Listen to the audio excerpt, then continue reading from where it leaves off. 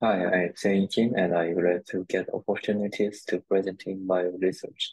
We focus on the usual modeling problem where researchers and companies traditionally create separate model for each test.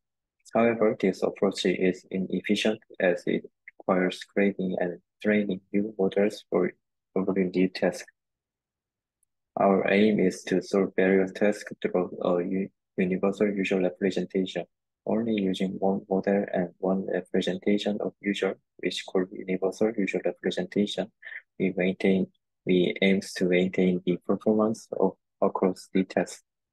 Again, the universal usual representation contains general and representative information that can be used for various tasks.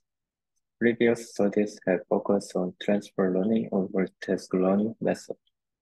However, transfer learning requires different model for each task, and multitask learning must retrain all tasks when new service emerge.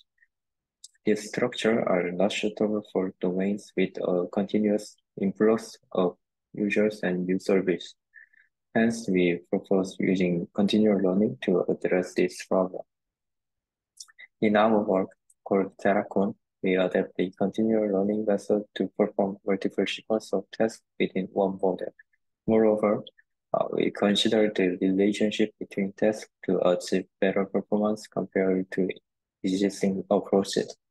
The key ideas are task embedding, pseudo label, and relation-aware task maps, which prevent catastrophic forgetting and facilitate positive transfer across tasks. In our experiment, we observed the robustness of TERACON and its practicality in providing initial points for newly emerged tasks. Thank you for listening.